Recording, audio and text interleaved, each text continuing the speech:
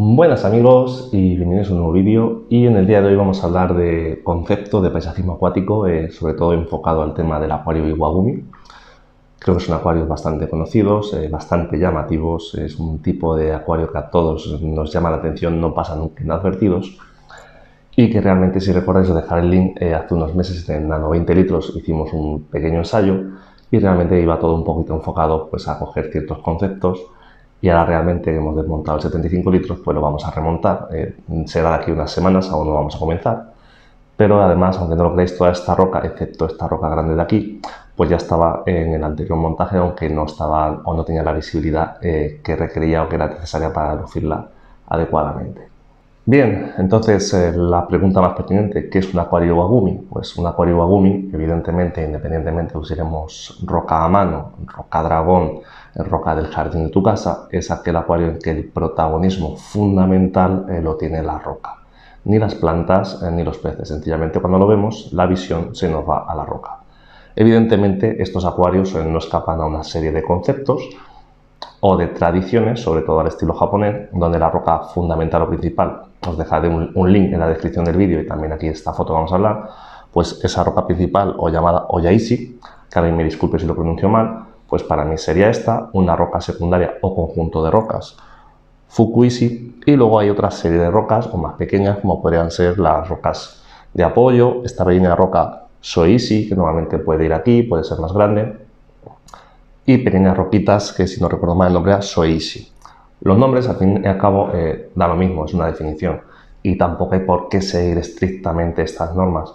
Si tú tienes otro tipo de rocas, juegas con la distribución, con el tipo de roca, buscar la mejor cada que tengas, porque lo importante, como siempre digo, es que lo que tú montes se adapte por un lado a tu acuario, a la roca que tú tengas y a lo que a ti te guste. Entonces yo creo que entre esas tres combinaciones podemos encontrar un acuario al gusto de cada uno, de manera económica y sobre todo que nos guste a nosotros mismos para disfrutarlo en casa. ¿Qué más cosas tiene este tipo de proyectos? Pues realmente, como veis, esta es una maqueta. Ahora hablaremos también de esto. Faltaría meter fondo, subir un poquito las rocas cuando pongamos el sustrato. No sé si me haré con alguna roca más por ahí atrás para darle un poco más de cuerpo, pero vamos, esta será la base fundamental de este proyecto para aprovechar esta roca, como he dicho anteriormente. Y lo importante es que creo que va a lucir mucho en esta urna tan bajita. ¿Es necesario hacerlo así? Pues os voy a dejar una foto de mi amigo Iván, que ha empezado en paralelo conmigo a hacer también un proyecto de IWAGUMI, porque estuvimos hablando los dos, y él en un acuario de 20 litros, más chiquitín, pues aprovechando también las rocas que tenía por casa. Veis, tiene la roca aquí a la izquierda, la más grande, a la derecha la roca principal o secundaria, la roca secundaria, perdón, y en medio pues un par de roquitas.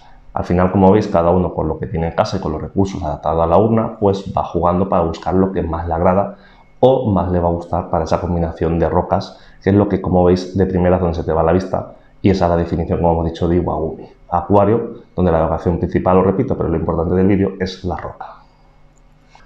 Bien, más consejos o trucos. Como veis, lo ideal cuando vas a trabajar con roca, en este caso he usado esta urna porque es bajita, pero como veis he puesto toallas. Eso es un pequeño truco, si no lo podéis hacer también en una mesa con cartones para empezar a buscar la mejor combinación adecuada antes del montaje. Consejo mío personal, lo que yo estoy haciendo, esto que estáis viendo aquí yo ya llevo unos días dándole vueltas, sencillamente pues le hago fotografías.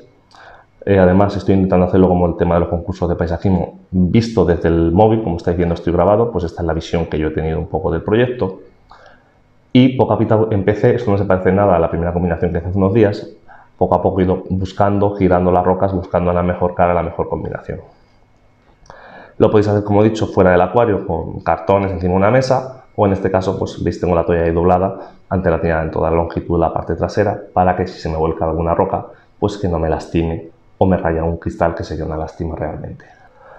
Por eso lo que he dicho, paciencia. Yo lo que voy haciendo, hago fotografías, me las llevo, por ejemplo, siempre en el móvil, entonces pues si estoy trabajando y me tomo un café, pues en ese rato del café le doy una vuelta, o por la noche en la cama le doy una vuelta, y poquito a poquito, pues ya os digo, he llegado a esta combinación. Mejorable seguramente, pero a mí de momento creo que va a ser muy parecido al resultado final. Otro truco, como hemos dicho, el tipo de roca, como veis, sobre todo está fundamental, algo que estuve haciendo es, recomiendo, veis, así, mojarlas. ¿Por qué? Porque las rocas no dan el mismo color cuando están secas una vez que las tenemos mojadas, como es el caso. Como veis, ha ido cambiando así, ¿veis? y así le hemos ido buscando la mejor enfoque, la mejor combinación, las vetas, para que sea más real al resultado final. De hecho, esta, que me la regaló Jaime, como he dicho antes, del local, pues la tenía puesta totalmente al revés, para dejar un pequeño vídeo para que veáis, bueno, por el otro lado mojada, siendo roca a mano igual, pero no parece que sea la misma roca. Entonces le he dado la vuelta, quizás no sea tan espectacular, pero lo que es en el conjunto así se me va a integrar mejor, porque tiene, digamos, el mismo veteado, y a lo que va a ser a nosotros la visual nos va a dar la misma continuidad de tipo de roca, que es una cosa bastante importante y fundamental si queremos luego hacer un acuario que sea un poco tipo de concurso. Bien, como veis, otro pequeño truco, la disposición se juega muchas veces en los planos. De todas formas, esto cambiará mucho cuando demos fondo con el sustrato. El grupo principal de rocas, como veis aquí, que realmente no es una, sino que también es un conjunto, y como veis he integrado una, dos, que es la fundamental, y tres. Visto frontalmente parecía una, pero realmente hay tres, más una de base. El otro conjunto de rocas, como veis, son otras tres, aquí algún detallico de alguna más. Y sobre todo veis, he jugado en el plano, como veis desde aquí perfectamente, una está más de hacia adelante, la otra hacia atrás, para jugar con la profundidad, luego la impresión que da de la visual desde la fotografía del frente. Y como veis ahí está totalmente libre.